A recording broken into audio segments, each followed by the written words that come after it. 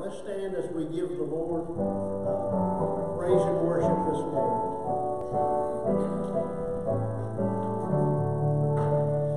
We bring the sacrifice of praise into the house of the Lord. We bring the sacrifice of praise into the house of the Lord. And we offer up to you the sacrifices of thanksgiving. And we offer up to you the sacrifices of joy. We bring the sacrifice of praise into the house of the Lord. We bring the sacrifice of praise into the house of the Lord. And we offer up to you the sacrifices of thanksgiving. And we offer up to you the sacrifices of joy. Hymn number 584 is called simply Come Into His Presence.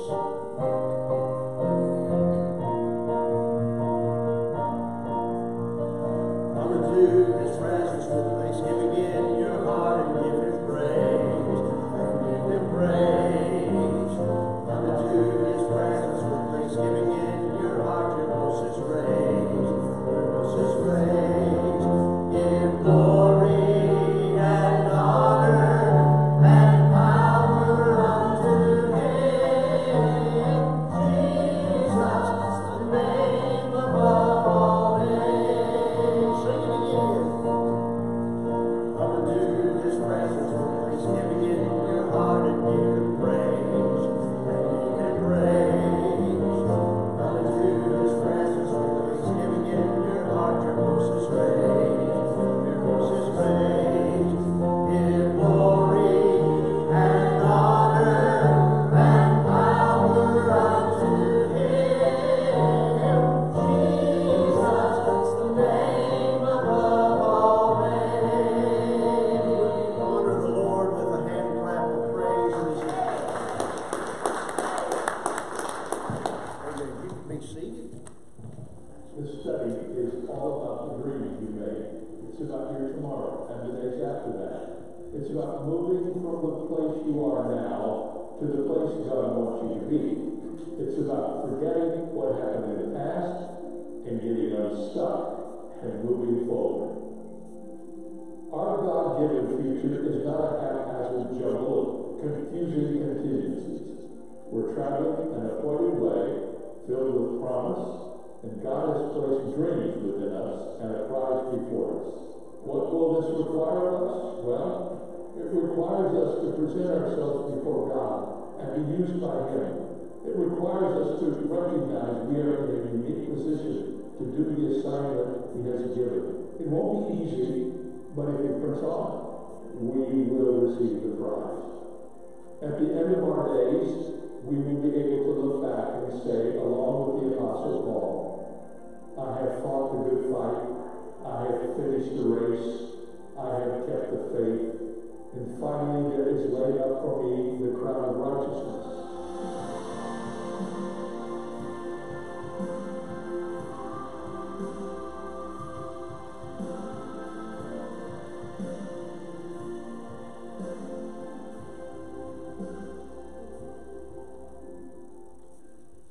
That's our study that we're doing at 5:15 on Sunday evenings. If you'd like to join us, we did our first week last week, but it'll be okay to get in on the second session. You won't have missed too much, and so we'd like to welcome you to that. Also, our Budget and Finance Committee is going to meet on August the 10th at 7 to begin talking about preparing our budget for the coming year. Also, August the 10th at 12:30, our WMU. That's at 12 o'clock. Okay. So that is a correction. Make sure you make a note of that. It's not 12:30, it's at 12 o'clock on August the 10th. WMU will be meeting And Margaret and Betty will be the hostesses. Also, August the 10th is a movie night as well, so there's a whole lot going on August the 10th. Then August 21st, 1 p.m. is Callie's birthday party, and everybody's welcome to that. August the 22nd, our spiritual birthday party after the service will be going on, and we'll be having our special Dawn Sunshine event, Make a Difference seminar that will start during the Sunday school hour. So if you're a Sunday school teacher, let your class know. Let's be preparing them for that, because we'll, instead of meeting in our individual Sunday school classes on that day, we'll all meet in here together, and that will go on through that morning, and the morning service will break for lunch. We'll do our spiritual birthday party and our meal, and then we'll come back for an afternoon session till 3. And so be aware of that. That was a blessing last time. It's been a few years ago. I'm looking forward to that. I hope you'll make plans to join us for it. Let's see. Everyday Evangelism Outreach is beginning on September the 13th. If you'd like to be involved in this but never have, please see me, and love to talk with you about that.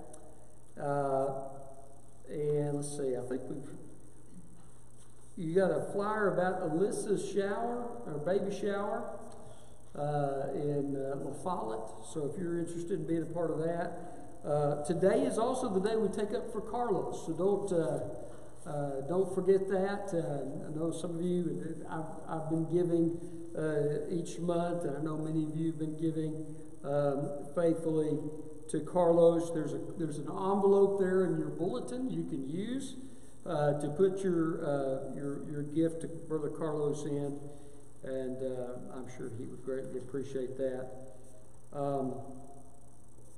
He is actually serving, ministering in a local church down there for a few months, pastoring there for, I guess, in the pastor's act. I don't know if he's having surgery or exactly what, but he's there temporarily helping them, as well as doing some of the other stuff he's been doing and preaching on the street and so forth. And so the Lord is using what we're giving to make a difference. I'm excited. Our video on Facebook has gone over. We've had people in other countries who have liked or viewed our videos that we put out. And Brother Carlos has been ministering for some time down there, and people have been saved. There's ministry happening coming from South Clinton Baptist Church in different parts of the world. Isn't that an amazing thing? And God is at work, and I'm so grateful for that. So let's go to the Lord in prayer. Father, thank you for your word. Thank you for the ability to join with your people and to worship you and to honor you for all that you've done for us. Thank you, Lord, for giving us ministry, Lord, to reach out to people in various nations around the world, and even here in our own city and in this area, God, as we share the gospel. And Lord, help those mission efforts to go forward. Help us reach people to be saved and people to be strengthened in Christ, Lord, through the ministries of this church. Thank you for the ministry that you're doing here. And Lord, I pray that today we would meet with you in a very special way, that we'd worship you from the heart, that we'd honor you as the great God that you are. But Lord, also that we would be responsive to your Spirit as you convict or correct or instruct us, God, today through your word. Help us, for those who don't know Christ, help them to repent and put their trust in Jesus for eternal life. And Lord, just minister to individual needs here today. You know how to specifically touch each heart. I pray that you would do so. Lift us up, refresh us in your presence. We pray in Jesus' name. Amen.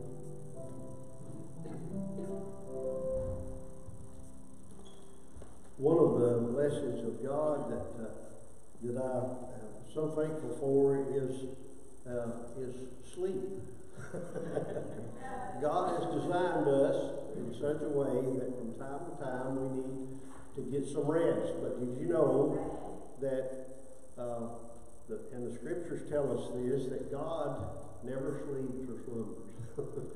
He's always awake, aware, and I'm glad for that. Somebody has to be awake and in charge, and I'm glad that that's God, the good God that we serve. He's a God of action, and this is one of those action songs. You know it, hymn number 347, Lord, I lift your name on high. And it talks about the great actions of our God that come from a heart of love. Let's stand as we give the Lord praise. Here we go. Lord, I lift your name on high. Lord, I love to sing your praises. I'm so glad you're in my life. I'm so glad you came to save us. You came from heaven to earth to show the way, from the earth to the cross, my debt to pay, from the cross to the grave, from the grave to the sky. Lord, I lift your name on high. Sing it again. Lord, I lift your name on high. Lord, I love to sing your praises.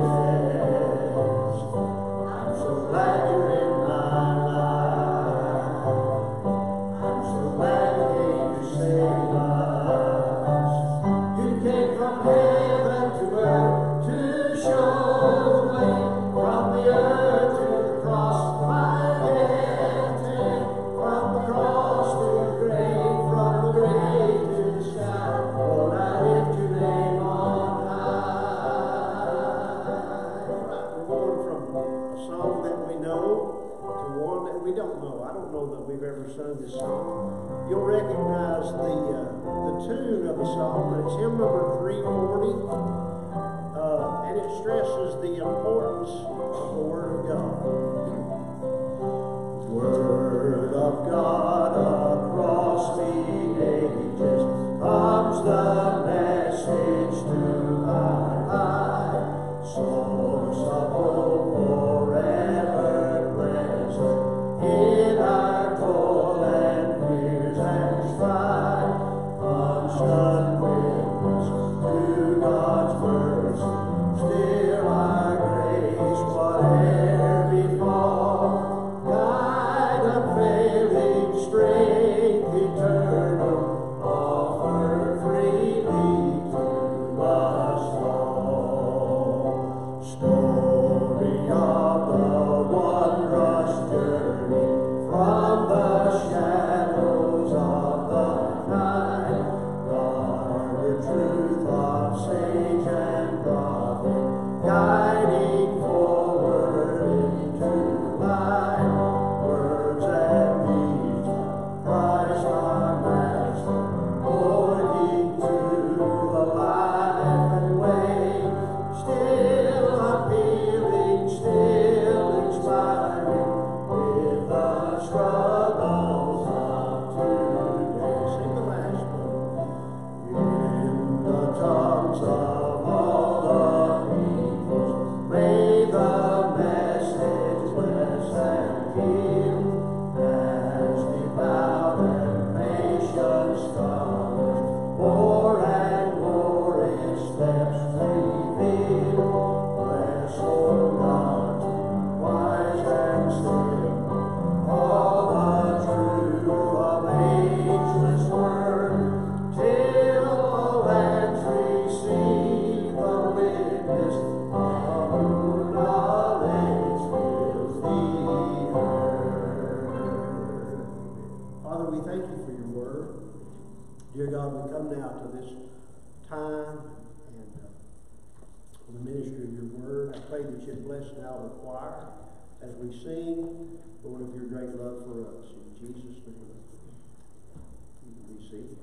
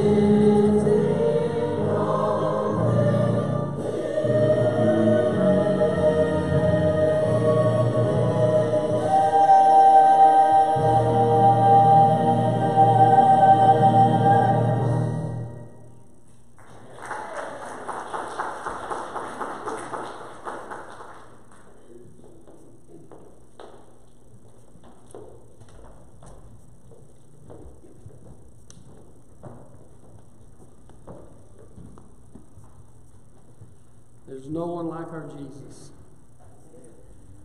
We're in John chapter 5, verse 31. John chapter 5 and verse 31. If you've ever served on a jury or been involved in a criminal case, one of the things that you have to do is you have to consider evidence. Evidence is brought forth to try to show the guilt of the one who is the defendant. Then the defense attorney brings forth evidence to try to show that there is reasonable doubt so that this defendant can be released. But ultimately, it is the evidence that speaks. And we do that in many spheres of life. We look at evidence. If you read if you read the paper or you read books about different topics, a lot of times there's disagreements and views on different issues such as medicine or just any sphere of life. And you look at the evidence and you come to a conclusion based on that evidence. Well, God has given us evidence as Christians of the truth of the gospel. Many religions of the world don't have this historical evidence like we do in Christianity. It sets us apart. It's truly unique. There is manuscript evidence. There is archaeological evidence. There is evidence from the words of different opponents of Christianity. Really, there's a host of evidence to the truths that are shared to us in the pages of Scripture.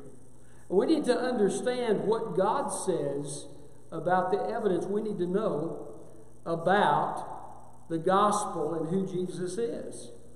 And so this Scripture today, if you'll remember, Jesus is being attacked by the religious leaders. He has healed a man on the Sabbath. He's carrying his mat on the Sabbath. They don't like that. And then Jesus says, I am working, my Father's working. And he sets himself up as equal to God, and they don't like that. And so Jesus is making a defense of who he is. And he's saying, look, it's not just what I'm saying. I want you to see all the witnesses that God has brought to the truth of who I am and to the truth of what I'm saying and to the gospel. And so as Jesus' identity is confirmed by these witnesses, it gives great evidence of who they should put their trust in. Who is it? Jesus Christ. And we need to put our trust in him. If you're a child of God today, you need to know this evidence so you can share it with other people. If you're not a child of God, you need to hear this evidence so you can make a choice to put your faith and trust in Jesus Christ. The title of my message is Hearing Powerful Witnesses. So we need to repent and put our trust in Jesus as we hear these witnesses today. Look with me at verse 31 of John chapter 5. If I testify about myself, my testimony is not true. There is another who testifies about me, and I know that the testimony he gives about me is true. You sent messengers to John, and he testified to the truth. I don't receive human testimony, but I say these things so that you may be saved. John was a burning and shining lamp, and you were willing to rejoice for a while in his light. But I have a greater testimony than John's because of the works the Father has given me to accomplish. These very works I am doing testify about me that the Father has sent me. The Father who sent me has himself testified about me. You have not heard his voice at any time, and you haven't seen his form. You don't have his word residing in you because you do not believe the one he sent. You pore over the Scriptures because you think you will have eternal life in them, yet they testify about me. But you are not willing to come to me that you may have life. I do not accept glory from people, but I know that you have no love for God within you. I have come in my Father's name, and yet you don't accept me. If someone else comes in his own name, you will accept him. How can you believe, since you accept glory from one another, but don't seek the glory that comes from the only God? Do not think that I will accuse you to the Father. Your accuser is Moses, on whom you have set your hope. For if you believed Moses, you would believe me, because he wrote about me. But you don't believe what he wrote. How will you believe my words? So hearing powerful witnesses, what testimony do we hear in this passage? Well, first of all, he has given us the Son's testimony. The Son's testimony. Now, Jesus in verse 31 says, if I testify about myself, my testimony is not true. But what he means is, not that his testimony is untrue, but that his testimony alone in a Jewish court would not hold water. It has to be 2 or 3 witnesses according to Jewish law. That is true in the book of Deuteronomy. That is true even in the New Testament. Matthew 18 is an example of that, where you take 2 or 3 witnesses along with you. Paul says in 2 Corinthians, will I have to come with 2 or 3 witnesses to establish everything that I'm saying? And so this is just something that is accepted in biblical truth and among the people of God in Israel. But it doesn't deny the fact that Jesus testifies to himself. Now, Jesus' testimony, he's already said, my Father's working and I'm working, and they recognize that he was claiming to be equal with God. Jesus has claimed that he will be the judge on Judgment Day. Jesus has claimed that he is the one they need to put their trust in. He is the one who can determine their eternal life or eternal death. These are some high claims indeed. Someone once said, either Jesus is a liar because he claimed for himself what is untrue, or he is a lunatic because he claimed thinking that that's what he was, but he wasn't really that, or he is telling the truth. And of course, evidence from history shows us that Jesus had a profound impact. He wasn't telling a lie. People saw the works that he did. They observed him speaking to the sea and the sea being calm. I mean, they observed these things. They saw that Jesus, rather than being crazy, was one of the most brilliant, as the opposing soldier said, no one ever spoke like this man before. He had a unique character that was unlike anyone else. He stood in a category by himself. And so when Jesus claims these things for himself, it is testimony that is backed up by evidence in his own life. Later on, Jesus says, I am the way, the truth, and the life. No one comes to the Father but by me. This is the Son's testimony. And so we need to hear that testimony. Then you see the Spirit's testimony. If you look in verse 32, he says, there is another who testifies about me, and I know that the testimony he gives about me is true. Now, some will take this to mean John, because he talks about John in the next verse, but he changes tenses. He says, this one is testifying about me. But when he talks about John, he says, this one testified about me, past tense. He's speaking of 2 different things here. And we know, as he's emphasizing the baptism of John and the testimony John gave to him, who else gave testimony? Well, the Father gave testimony from heaven. But also the Spirit gave testimony as he descended like a dove. And so the Spirit also is the one who walks on. Jesus is called the Messiah, the Anointed One. Who is it that goes with Jesus in his earthly ministry everywhere he goes? Every time he speaks, he works through him and speaks through him. It is the Holy Spirit. The Spirit gives testimony. Now, this is very significant for me, because more than anything else, the Spirit's testimony in my heart, I think, is what brought me to Christ. Because I'd heard people talk about Christ. I'd been taken to church as a young child and everything, and I heard many things about Christ. But it was the day that the Holy Spirit pierced my heart with conviction and tenderly drew me to himself. There was that tugging upon my heart, and there was that sense of knowing I was lost and I needed Christ, that the Holy Spirit produced in me, and I knew something real was going on in me. Now, it took me a while to respond to it, but I knew it was real because he was testifying. to me. Isn't it amazing that the Holy Spirit of God still testifies? 2,000 years. What did Jesus say to the disciples? You stay in Jerusalem. You'll receive power after the Holy Spirit has come upon you, and you should be my witnesses to Jerusalem, Judea, Samaria, and the uttermost parts of the earth. I'm convinced that it is not the wisdom of a preacher or the eloquence of a preacher that saves souls. It is the power of the Holy Spirit who draws men to faith in Christ, who convinces them of the truth, and who works in their hearts to help them repent and trust in Jesus. It's His work from beginning to end. The Holy Spirit gives testimony even today. He gave testimony in my heart. He was giving testimony in the hearts of those with whom Jesus was speaking that day. That's why He said He testifies. He's doing it right now. You know it. He's dealing with you in your heart. Will you respond? That's the question. The Spirit's testimony is another evidence God has given us of the truth of the gospel and of who Jesus is. So, hearing powerful witnesses, what testimony do we hear? We hear the Son's testimony, the Spirit's testimony. Next, the forerunner's testimony. Look at verse 33. You sent messengers to John, and he testified to the truth.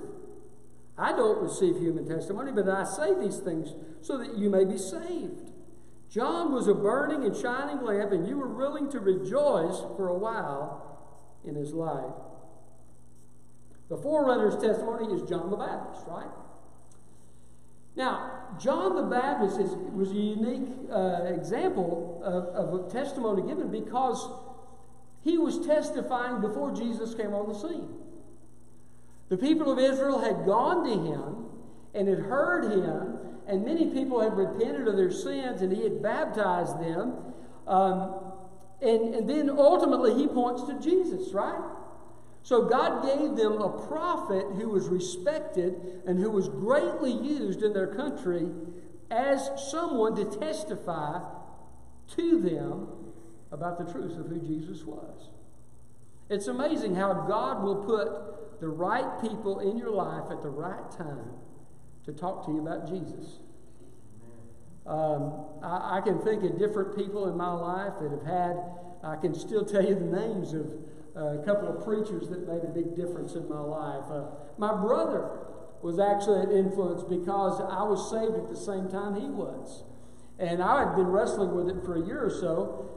He made a choice to do that, and I thought, well, you know what? I'm going to go ahead and pull the trigger. I'm going to do that myself. And so he had an influence on me, and God put people in my life to help me and move me toward faith. And that's what God was doing with John the Baptist. He gave them somebody they respected. Now, I don't know how much the religious leadership respected him, but Jesus makes the point, hey, you sent messengers to him. He reminds them of the fact, you leaders, you remember you sent messengers to him to see about him. This is the one you wanted to hear about and you wanted to hear from. He's the one who said, behold, the Lamb of God who takes away the sin of the world. Are you going to listen to him?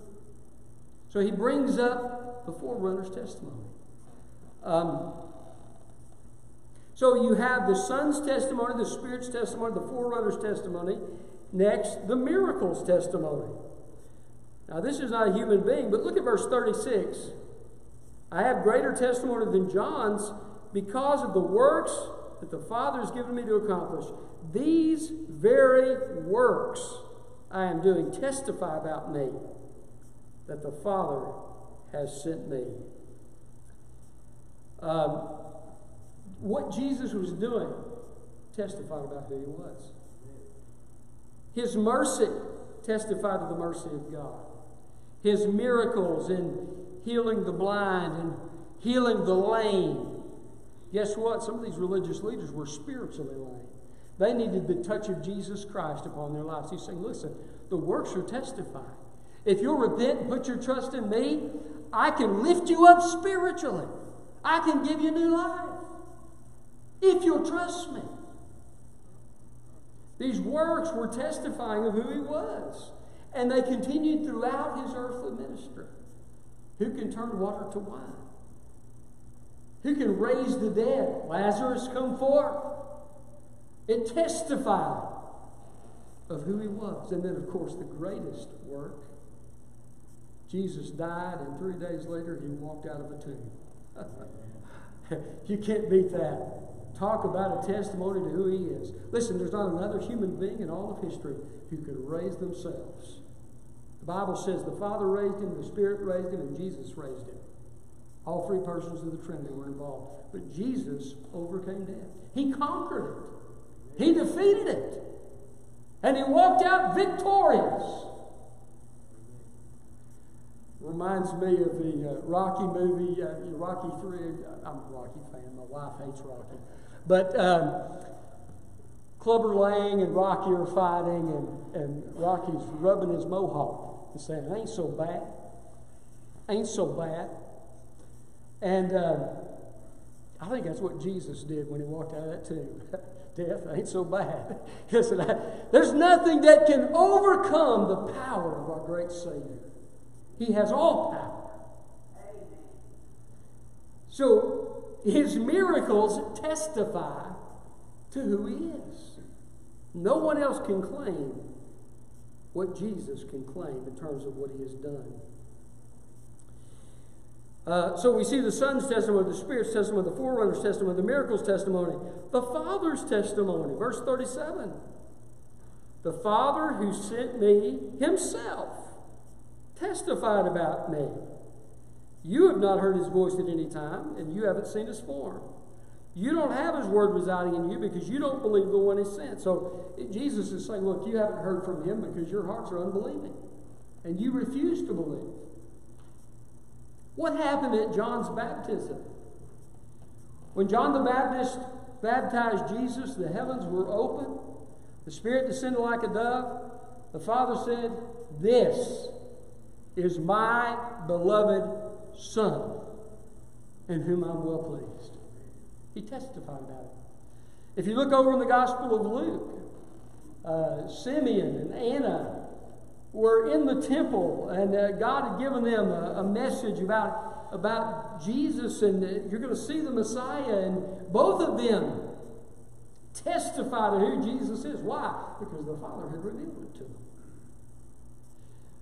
Peter, James, and John are sitting on the mountain with Jesus, Mount of Transfiguration, and Jesus' clothes are transformed before them and begins to shine. His face begins to shine. Now, I don't believe it was the full dose of his glory, because I don't think they could have lived had they seen that. But he gives them just a glimpse. And the Shekinah cloud comes down, and Moses and Elijah start talking with Jesus. Boy, that would have been a scene. But God says, "This is my Son. Listen to him." The Father's testimony about his own Son. The Father has given testimony to who Jesus is. Next, we see the Scripture's testimony. If you look at verse 38, you don't have his word residing in you because you don't believe the one he sent. You pore over the Scriptures because you think you have eternal life in them, and yet they testify about me. Listen, we need to be careful in reading and studying the Word of God that we don't willfully suppress the truth of God's Word in our hearts and lives. This is what they were doing. But the Scriptures, he says, you're not. They testify about me. These Scriptures testify about me. The testimony of God's Word. Now, what Scriptures is he talking about? Well, this is being written about in John's Gospel, so it's not the New Testament he's talking about. This is the Old Testament he's talking about. He's saying all of the Old Testament testifies about me. And it is true. From Genesis 3:15, God said, "The seed of the woman will crush the head of the serpent." Jesus would crush the head of the devil. He did that on Calvary. Stomped on his head and crushed it. Jesus, listen, I'm going to tell you, Jesus is not a wimp. He crushed the devil. Kind of got sidetracked. The Scriptures. I like that. The seed of Abraham. Jesus says, Abraham, through your seed, all the nations of the earth will be blessed. Jesus is the seed of Abraham. God told David, one of your descendants will sit on my throne and will rule forever. Jesus is the Son promised to David. But all of Scripture looks forward to it. The prophets testify about his earthly life, about where he was born, about where he would reside. They talk about his death in detail before crucifixion was even invented, his resurrection. They talk about the kind of miracles that he would do, the places he would go, the effect that it would have on people. I mean, there's so much in there. All of it pointed to Jesus. Well, what about the Bible characters? The Bible characters, though they don't perfectly represent Jesus, many times are pictures of what Jesus would do. Joseph, in the Old Testament, he was rejected by his brothers. And then they met him again, didn't they? And he came back and he ruled over his brothers. He becomes a picture of Christ, who in his first coming is rejected, and his second coming comes back to rule and reign as Lord. And every knee will bow and every tongue will confess that he's Lord. In the story of Elijah and Elisha, where Elijah is the picture of John the Baptist and Elisha is the picture of Christ. I mean, it's just throughout Scripture. Everywhere you look. In the life of David. The Psalms. It all points to Jesus. The Scriptures testify about me. It's amazing that many people who are very brilliant, some who are experts in language, some who are considered Bible scholars, miss the main point of Scripture because they have an unbelieving heart. You can know a lot of things and still miss Jesus if your eyes are not open to hear the truth. Jesus said, these Scriptures testify about me. Are you willing to listen to the message of Scripture? Next, we see the testimony, not only of the Son's testimony, the Spirit's testimony, the forerunner's testimony, the miracle's testimony, the Father's testimony, the Scripture's testimony. We see the lawgiver's testimony. If you look over in verse 45, Jesus says, your accuser is Moses, on whom you have set your hope. If you believe Moses, you would believe me because he wrote about me. Now you need to understand what Jesus is saying to them here is that the most important part of your Scripture testifies about me. You see, the Jewish people, they had the law, the Torah, that's the first 5 books of the Bible, written by Moses. Then they had the prophets and they had the writings. But the Torah, or the first 5 books, were considered the most important part of the Hebrew Scripture. Now, we believe that all Scripture is given by inspiration of God. It's profitable and so forth. But for the Jewish people, the Torah was the centerpiece of Scripture. The most important piece. Jesus said, you say you believe in Moses, but Moses wrote about me. So Moses will condemn you. I won't even have to condemn you. Moses condemns you because you've rejected me. What did Moses say about Jesus? Well, he said that a light would come out of Israel, out of the land of Israel, that would rule and reign in the book of Numbers. I mentioned already the seed of the woman will crush the head of the serpent. The story of Joseph, that's also in the first 5 books. What about the temple and the tabernacle? What about the tabernacle? The temple was later on in the time of Solomon, but the tabernacle was written about in the Pentateuch, in the Torah of Moses. The tabernacle was a picture of Jesus' redeeming work, a picture of Jesus himself. What about the sacrificial system that Moses set up? It was a picture of Jesus. He was the perfect sacrifice. And the different sacrifices and the things that those different sacrifices accomplished all pointed to Jesus, who accomplished every bit of what those sacrifices anticipated. What about the priesthood? The priesthood that's discussed in the Torah. Jesus fulfills the priesthood. He is of the tribe of Judah, which is not the priestly tribe. But his mother had priestly blood in her veins, as Luke tells us in the story of Zachariah and Elizabeth and John the Baptist. Zacharias was a priest. Jesus had priestly blood, but of course that didn't make him a priest legally in the terms of heritage, but it did show that Levi's priesthood would live on in the person of Jesus. Jesus instead is a priest after the order of Melchizedek. He is the eternal priest who is both God and man.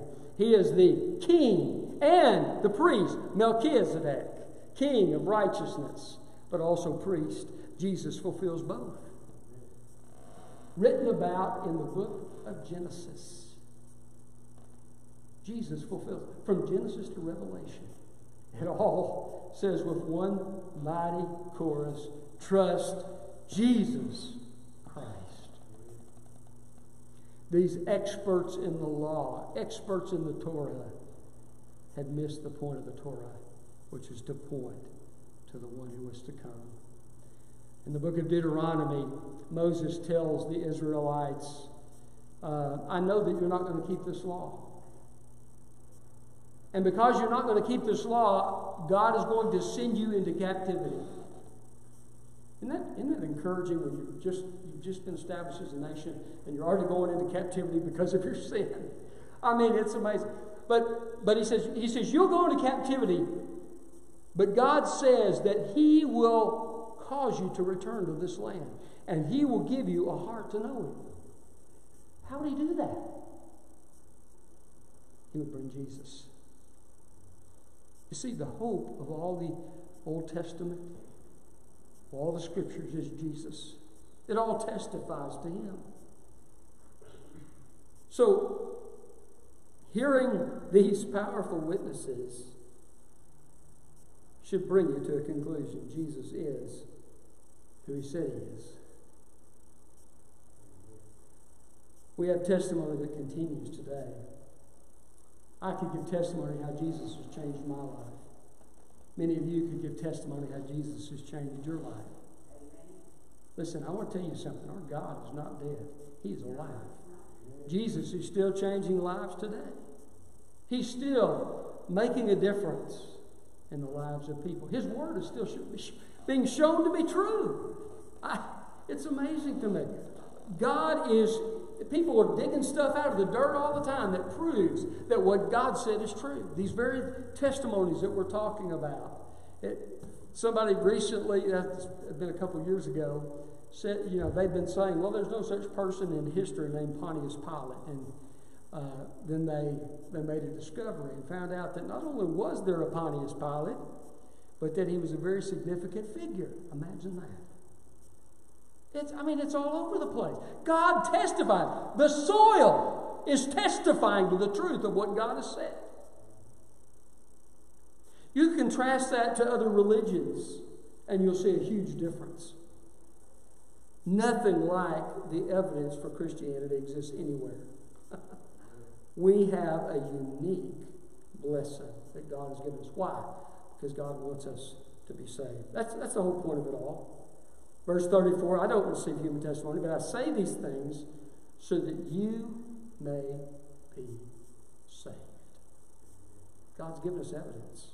Will we believe the evidence? Will we hear the witnesses that testify to who Jesus is? I want to tell you something. There's no hope for eternal life apart from Jesus Christ.